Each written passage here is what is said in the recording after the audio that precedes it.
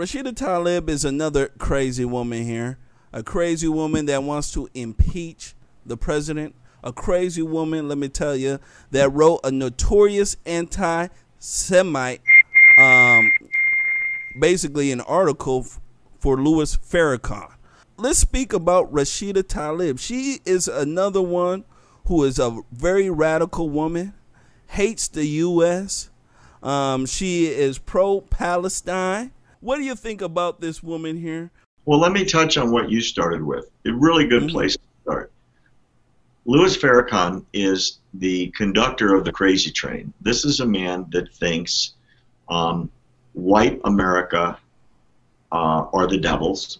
In fact, his religious belief, which he teaches, is that the white race was invented by a mad scientist named Yaqub in a laboratory, and they are genetically inferior to the black race.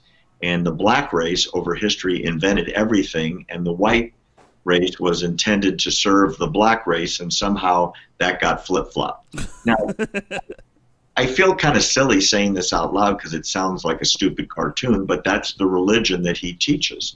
He hates Americans that are white. He hates Americans that are Jews. He makes no secret about it. He has hundreds of quotes proving that. It doesn't need a debate. Just go to YouTube or Google and look it up.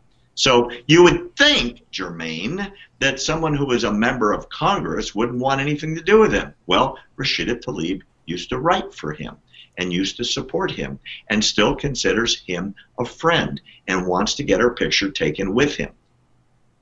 That's number one. Now, don't you think that sounds really bad for your political future? Well, she got elected. And on election night, with her children and all of her supporters, her first public statement was, I'm going to Washington, and we, this was in regards to President Trump, are going to impeach the mother effer. That's her famous quote to start her political career. The other day, she did an interview on national television and was given the opportunity to walk back those words. Maybe you shouldn't have said mother effer about the President of the United States. You know what she said?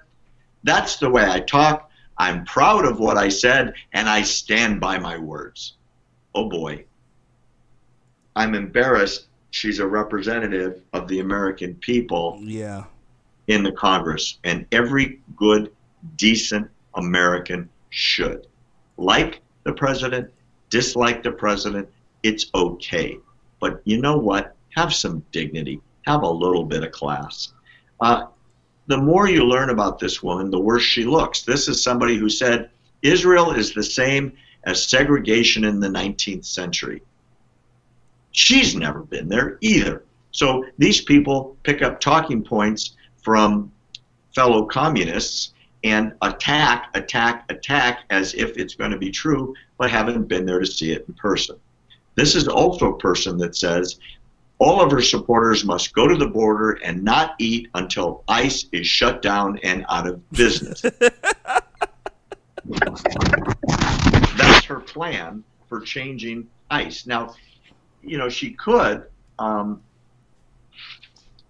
pass a law in Congress because it's congressional law that enabled and founded ICE, but she doesn't want to do it that way. She wants to shut them down, as she said, by any means necessary. That is not a politician. That's more of an anarchist, right?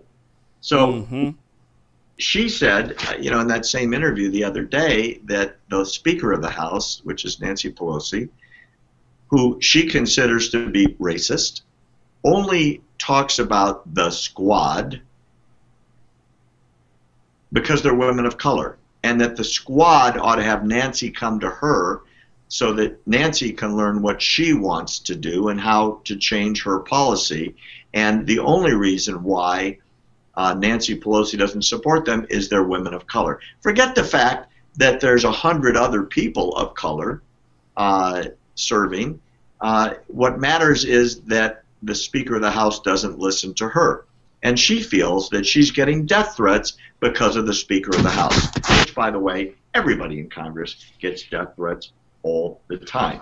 So Tlaib is radical, is anti-American, is anti-Israel, is anti-Semitic, and I say this without too much fear of contradiction, with the least amount of decorum of anybody serving in the House of Representatives today, because she's got a mouth on her that just doesn't quit, and she won't apologize for it. In her mind, you can call the President of the United States a mother effer, and that's just the way she talks. Well, not in the America that I want to support, and I hope Michigan does the same thing that Minnesota does and votes in somebody, Republican or Democrat, anybody's better, truly, who at least loves this country. Remember, when she went to Congress and had her office open for the first time, she took the name of Israel off the map and put Palestine over it. Yeah, I do. Oh, my goodness gracious. They're our closest ally in the world, and in her mind, they cease to exist. Yuck.